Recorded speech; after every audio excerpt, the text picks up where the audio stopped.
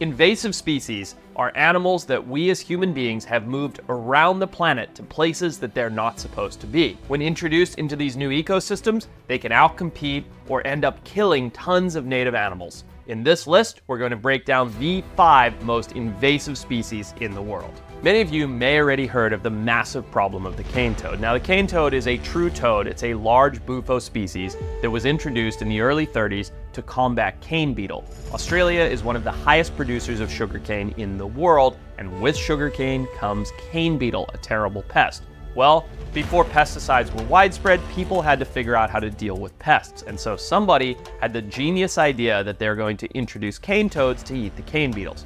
Well, they brought cane toads over in the early 30s, and cane toad numbers exploded. Sure enough, they did very little to combat cane beetle because cane toads can't climb. They weren't able to reach most of the cane beetle. So now Australia has a massive cane toad problem and a massive cane beetle problem. Well, things got much worse because cane toads happen to have a highly toxic venom sac right behind their eyeballs, and anything that eats them in Australia has not co-evolved with cane toads for millions of years with the ability to either eat around the toxin or be resilient to the toxin. And so you have things like 90% population reductions in animals like quolls, goannas, snakes, certain things like that that have no resilience to this toxin. Today, there are over 200 million cane toads across Australia, and the number is growing. They're moving at a rate of about 25 miles per year to the point at which they're going to saturate the entire continent. Now, you might ask yourself, what can be done? We have a 90% reduction in certain predators and species, they're outcompeting other species, and they're going to cover the entire continent. Well, there's a little bit of good news when it comes to the cane toad. Colossal Biosciences is using CRISPR technology and stem cells to engineer resilience in animals like northern quolls so that hopefully one day those animals can go in and consume the cane toads and be resilient to their toxin. And so slowly over time, they may be able to wipe out these booming giant toads that have taken over a continent where they're never supposed to be. This really goes to show us humans interfering by bringing in species is one of the biggest problems we've ever had. And when we do it intentionally, it's so much worse than when we do it by accident. And now, because of our bad intentions, because of our bad ideas with maybe good intentions, we have seen a massive reduction in such incredible native fauna. So the big question is, can we get rid of cane toads? Can we ever get rid of this massive problem that is wiping out native species? Well, if Colossal is successful and can engineer a resilience in species that's passed on generationally, yes, that might help. But with over 200 million and growing cane toads, I would rate the likelihood of us ever being able to eradicate the species a very slim 2 out of 10. Next up, a slithering menace that is wiping out species right here in the United States. Now, I'm sure many of you have heard about the Burmese python and the growing problems that they cause in the US. Burmese python are a giant snake that have been recorded up to lengths of 23 feet that are taking over the Florida Everglades. Now, when I say they're taking over, they're eating everything, right? They're eating all of the raccoons, the opossums, they're even eating alligators and things like that, and they're outcompeting native species in Florida. Because Florida is such a rich environment with so many animals, species like caiman, knifefish, iguanas are just prolific there, and these are all invasive species, and the Burmese python is the biggest threat among all of them. Now, why would this giant snake that's native to Southeast Asia be taking over the Everglades, you might ask? Well, the invasion started in the 1990s and early 2000s when these pythons became popular in the pet trade because they get large, they're beautiful, and they eat anything. More than 90,000 were imported into the US, but during Hurricane Andrew in 1992, a python breeding facility was destroyed, releasing a couple dozen snakes into the wild, and from those few dozen, thousands have exploded. By 2007, Burmese pythons were found as far north as the Florida Panhandle and all the way down to the tip of Florida. And as soon as these Burmese pythons began to take over the entire state of Florida, we started to see a massive decline in native species. Now, when you go to the Everglades, you think, wow, this place is so full of life. But think about this. Sightings of raccoons are down by 99%. Opossums down by 98%. White-tailed deer, big giant deer, down by 94%. Bobcat populations, which are a predator, have dropped by 87%. And rabbits are nearly non-existent. They're gone from the area. And this is all due to the Burmese python. native predators like American alligators are in conflict with these pythons. While they may not be eating each other directly, they are a little bit, but they may not be doing that for most of the time. When you wipe out something like 99% of the raccoon population, that leaves very little for alligators to prey upon. So it creates this massive imbalance. Now, you might be asking yourself, how are we going to combat that? Well, there are guys on Instagram that go out there and target these things that have made it kind of sporting. There's the Florida Python Challenge, where in 2023 alone, 209 pythons were removed in a competition. So there are active attempts to remove these animals from Florida. But the problem is these Burmese pythons are so adaptable that they've even changed their physiology to be able to feed year-round in Florida. They've become more cold tolerant, and they've even brought parasites and diseases with them from Southeast Asia, which are starting to affect the native reptiles in Florida. So there are these efforts to control the population, but they are just booming, and they're an elusive snake. They burrow themselves under the grass, under grass mats, they hide. They can reproduce massively with, dozens and dozens of eggs, sometimes up to 80 plus eggs can be in a single clutch of snakes that can weigh up to 200 plus pounds, So the point is they can reproduce so quickly and they eat so much that it's almost impossible to see us being able to catch up to their rate of reproduction, especially when they really don't have many real predators once they reach a certain size. So I would say that the Burmese python problem really is out of control in Florida, and even with all the efforts out there, I would give the likelihood of us ever being able to truly eradicate Burmese pythons a very, very low 1 out of 10. Next up, a starfish so invasive that the Australian government officially launched the Starfish Wars to try and get rid of it. The crown of thorns starfish is a hardcore predator of hard coral polyps. It's this giant spiny tropical starfish that will wreak havoc on a coral ecosystem. Native from the Red Sea through the western coast of Central Australia, wherever they are, they eat coral like crazy. The problem with the crown of thorns starfish isn't the fact that they eat coral. That's normal. The problem is that they can boom and bust, and when they boom, they go into things called plagues, which is a real scene. Back in the day, from the 1960s to the 1980s, these starfish were popping up all over the Indo-Pacific, mostly at Australia's Great Barrier Reef.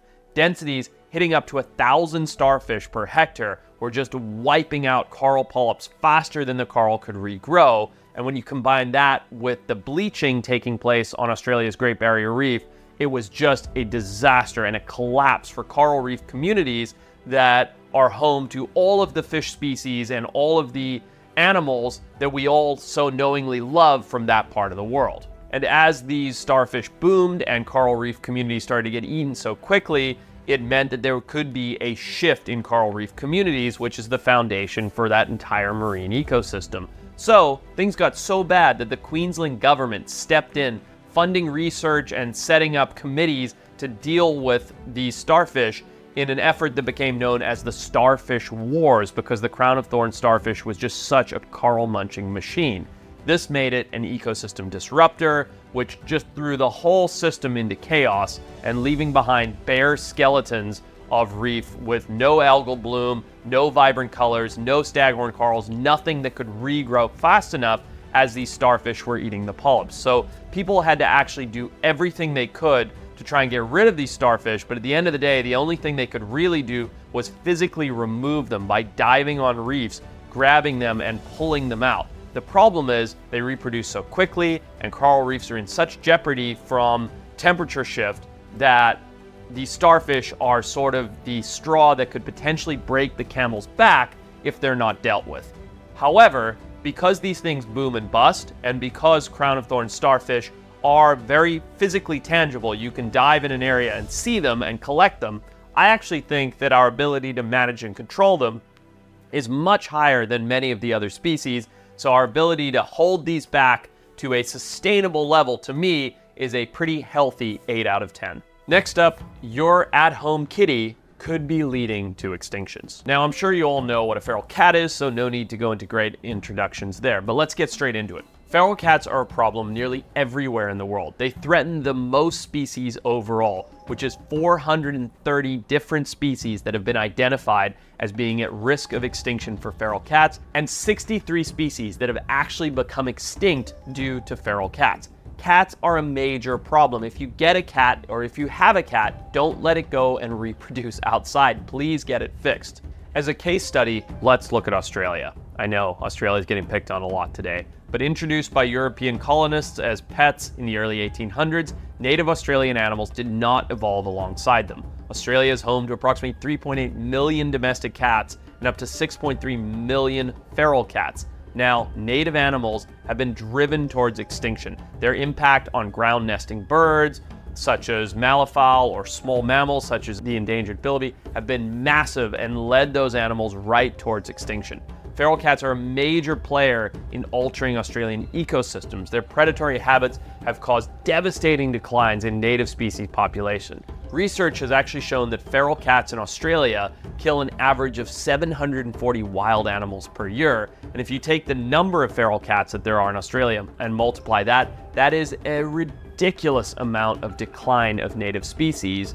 And the compounding effects have actually led to 22 endemic Australian mammals being driven to extinction since European settlement due to cat introductions. Small marsupials, reptiles, birds that evolved without natural defenses against these predators have all suffered massively. Efforts to manage feral cat populations in Australia face massive challenges. They're reported to be present across 99.8% of the Australian continent. So the problem is the cats in Australia are so widespread and they're so good at reproducing and taking over habitats that they've now become impressively large. Some of these cats are absolutely massive, as you'll see in some of these photos, and that's making them look like small cougars, and they're able to eat larger and larger prey. So the cats are kind of out of control, but Australia is doing measures to eradicate them. Hunting for feral cats is legal, and people are working towards it. The problem is cats are smart, right? We have leopards that live in downtown cities in India,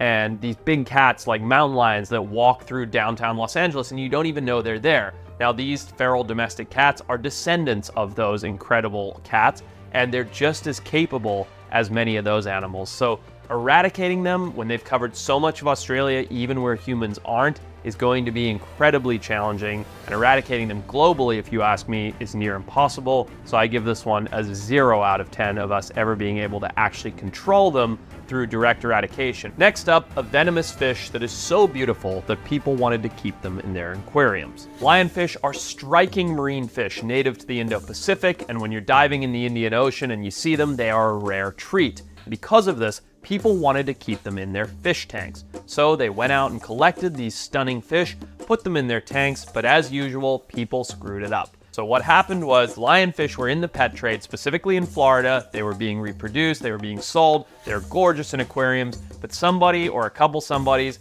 ended up releasing them into the waterways. Well, Florida, being the incredible ecosystem that it is, was fully supportive of these amazing fish being there as far as an ecosystem goes, and they were able to reproduce like wildfire. These fish spread out of control and now colonize areas all the way north of Florida, down into the Caribbean, and way out to sea, and have become a major problem because, like many of the other invasive species that we've talked about in this video, they don't have predators that know how to deal with them. They have all these amazing venomous spines that if you put your hand on them, or if you're a bigger fish and you try and eat them and you get stabbed with those spines, that venom makes them impalpable and can end up actually killing the animals that are trying to eat them. In addition to that, these things are voracious predators, able to eat basically anything they can fit in their mouths. So they have taken over the Western Atlantic by eating all of these tiny little fish. We actually did a video on diving for and catching and cooking these beautiful lionfish. Check it out in the link right here. It's a lot of fun, but it shows you just how cool these animals are and how delicious they are, but mostly it shows you how abundant they are. Fish populations on reefs where these lionfish have been decimated by up to 80% in certain areas, which is a massive decline. And as that declines in diversity, that can lead to ecosystem collapse, which is a huge, huge problem. Efforts to control lionfish populations have actually been pretty good. There have been these big projects like at the Green Turtle Key where they have the lionfish derby, where people come in and try and catch them and shoot them. Because lionfish are not a pelagic fish and they're not super fast moving, they tend to hang out in little spotty areas, and if you're able to wipe them out from one little reef patch, then until they recolonize with their pelagic larvae, that area tends to recover. The The problem is lionfish can go much deeper than human beings can dive. Their babies are really, really tiny. They're hard to find when they're reproducing. So really what we have to do is just target them and get rid of them through removal of spearfishing them as much as possible. And I will say this, it's actually really great to promote the commercial harvesting and consumption of these fish, because when you do that, people get excited by the competition aspect and going out and killing and cooking and eating these lionfish, and that has helped bounce back. It took a long time for people to be able to really understand